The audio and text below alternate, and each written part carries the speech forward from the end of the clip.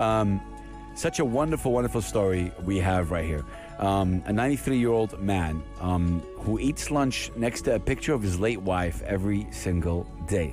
I'm talking about Clarence Purvis, who sits beside a picture of his wife of 64 years during his daily meals at a local diner. And, there's a picture, there's a whole video. Like I said, he's 93-year-old Georgian man showing the true love never really dies. 4 years ago, Clarence lost his wife of 64 years. They've been married for 64 years, and 4 years ago, he lost her. Her name is Caroline. And his affection for her remains on display for everyone in town to see.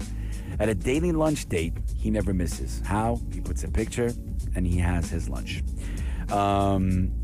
Man, he takes a picture of his late wife, sets it up at the table with him during meals at a restaurant called Smith Restaurant, where he often obviously ate with his late wife.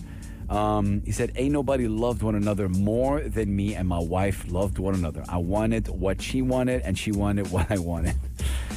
Caroline passed away at the age of 81, and it's crazy. And she passed away at 2013. So he is still having, these lunch dates with her with a picture right there. This is crazy. And of course, customers at the restaurants have taken notice, and of course, the ladies are asking their husbands, if something bad happens to me, would you also bring a picture? Some husbands are saying no. Some husbands are saying yes. It's crazy. But yeah, subhanAllah, what a beautiful, beautiful story. Really heartwarming. Again, a 93-year-old man eating lunch next to a picture of his late wife every single day. She passed away 4 years ago, and they've been married for 64 years. Wow. Let us know what you guys think. We're gonna